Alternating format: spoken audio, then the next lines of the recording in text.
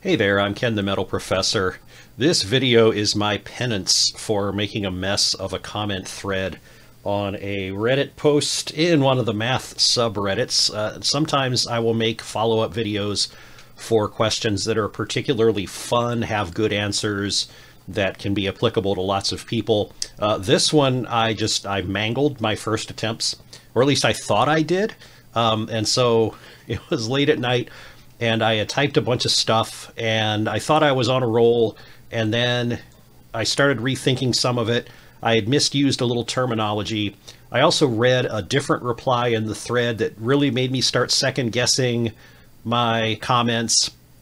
But it was, like I said, it was very late. I was tired. And rather than try to keep beating a dead horse and digging a deeper hole, I just deleted everything that I wrote. And then I thought, I probably didn't need to delete everything, but I suppose better safe than sorry. So now that I've had a little bit of sleep, I've decided to put this video up so that I can try to tell the story that I was attempting to tell the first time. And hopefully it will help somebody, maybe, I don't know. But mostly I just do this to keep myself entertained. Anyway, the story in the thread was about the annoyance of the square root function, or rather how sometimes, we throw around a square root and get two numbers returned, one positive, one negative, and other times we don't, right?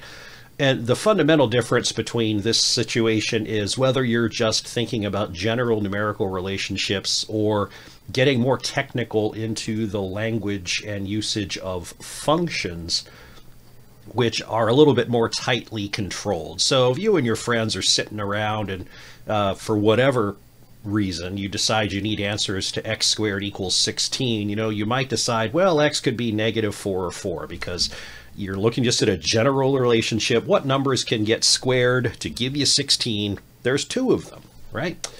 And in some cases, especially when you're solving for numerical values that satisfy a particular relationship that might have squares in it, you might say, I need the square root of 64, so I'm looking for numbers that can be squared to make 64, and hey, maybe it's -8, maybe it's 8. It could be both. There's a lot of times where we have that plus minus tag to square root values, just because we're thinking more generally about just collecting up numbers that can give the result that we're looking for.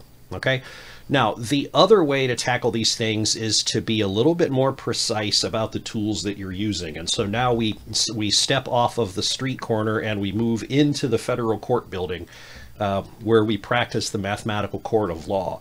And if we try to solve x squared equals 16, what we want to do in a technical sense is apply a function to both sides of the equation. The goal is to apply the function to the left, which will just return x by itself. So what we're looking for is what's called the inverse function of x squared. Okay, and so we apply that function to the left side so that x squared just turns into x, and we then also have to apply that function, or that inverse function, to the right-hand side. So generally speaking, we know that the inverse of x squared is x, and vice versa.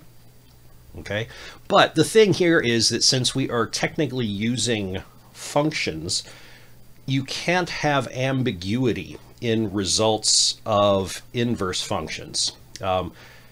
Just like functions themselves have to pass the vertical line test, meaning if you go look at a particular x value, there can only be one y value that gets assigned to it through the function. Inverse functions have to work the other way, but with no ambiguity, meaning we can only provide one result from this operation. So if we pick up with x squared equals 16, we apply the square root function to both sides. Technically, we are using the square root now as an inverse function, not just a loose rule that says, give me some numbers that produce this result, which means only one thing can result from this expression. And so we provide in return the positive root of 16. Okay, so in some cases, x squared equals 16 can lead to 2 answers. In other cases, it can lead to 1, depending on how you're solving it. So where does that other thing go? So that's what this story is about. So like I said, this x squared equals 16, if you're just talking about it loosely, you can come up with 2 numbers that square to be 16. If you solve it more explicitly by going through a step-by-step algebraic process where you reach into your bucket of inverse functions and employ that inverse function, well, now you're more restricted because now you can only provide 1 result. If you turn this equation around a little bit and look at it from the square root side, square root of x equals 4 would only have 1 solution, because we would square both sides to get to x equals 16, right? Technically, when you apply the square function to both sides of this, again, you are exploiting inverse functions. And so you can't have any ambiguity. And so could you ever ask, what's, the square root of what gives negative 4? Well, in a very loose general relationship sense, we know that the square root of 16 sometimes is reported as plus or minus 4, right? But in a technical sense, we shouldn't be able to solve this if we're using inverse functions. Or maybe we can. Kind of. Okay, so I'm going to tell you the story about this part of it. We could kind of solve that maybe if we go back and reinvent what it is that we're talking about. Okay, so I'm going to pull up some pictures here. So if we have the equation y equals square root of x, or the function y equals square root of x, we square both sides, that becomes x equals y squared. Now, forget the technicalities. If we just threw out x equals y squared in a vacuum and asked for a plot, it's a sideways parabola that looks like this, right? And so we go to 16, and which y value is associated to 16? Well, in this relationship, just generally, there's 2 of them, and so just generally, informally speaking, again, sometimes you're going to report square root of 16 as plus or minus 4. But when we're being more technical, we only want to associate 1 input with 1 output, because we can't have confusion when we're dealing with inverse functions. Now, people don't like to use negative numbers, I guess, unless there's a reason not to. So historically, we've agreed that this becomes the piece of this graph that we are going to retain in order to start tying together this square root relationship. And if you think about the graph of y equals square root of x, you only see this upper branch. You never see the lower branch, right? However, y equals square root of x numerically is kind of the same thing as x equals y squared, which does involve both branches. But with technical inverse function lingo, we can only keep the upper part so that there's unique associations back and forth.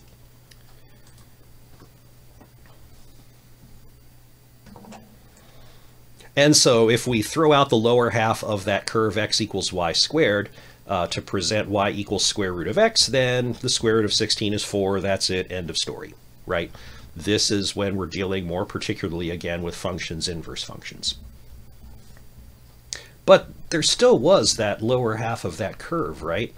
So I'm going to invent the Ken the Metal Professor function. And I'm going to write it almost like the square root, except I'm going to put the square root sign backwards. This is a brand new function. This is my function, right? And this function is going to associate this relationship to the bottom half of that y equals x squared parabola, right? And in this case, the special root of 16 would be reported as minus 4, because the associations would be coming from this set of unique associations from the lower half of that sideways parabola, right? So the square root of 16 is 4. The mirror universe square root of 16, my invention, could be -4. This function is just as good as the regular square root. Okay? So maybe instead of the entire globe deciding that this is the version of the square root function we're going to go with right here, we decide that in the northern hemisphere we're going to start using this one, and in the southern hemisphere they'll start using this one. That'd be fine. And the end of that story would be that, you know, y equals square root of x would have this graph. This is now an invertible function because it's 1 to 1. There's one input for every one output and vice versa. So the function square root of x equals 4 would be solvable because, like, when x is 16, the square root of 16 would be uniquely assigned to 4.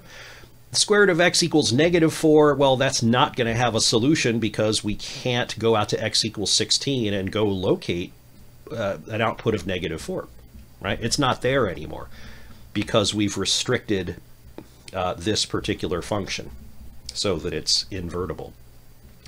On the other hand, in the southern hemisphere now, if we're using this backwards root version of our function, the equation backwards root of x equals 4 has no solution because when we go to x equals 16, there is no association with +4.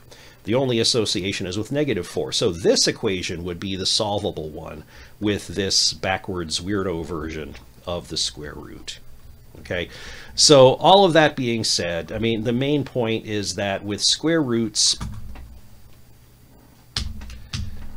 it's all about context, right? If somebody says solve x squared equals 16, yeah, nobody's going to throw you in jail if you say this is -4 and 4. But if you are employing a more strict algebraic approach to solving this by doing a step-by-step operation on the equation to isolate x and return a value, now you've put yourself in the more particular zone where you must have no ambiguity in the outputs. And so historically, we've agreed that this square root function will only return the positive answers. And so that's why sometimes people are particular about only allowing positive returns, whereas in other settings, all right, we'll throw out both of the potential numerical results and call it a day. And now I'm going to call it a day. And hopefully this made a little more sense than my original attempts at this conversation online.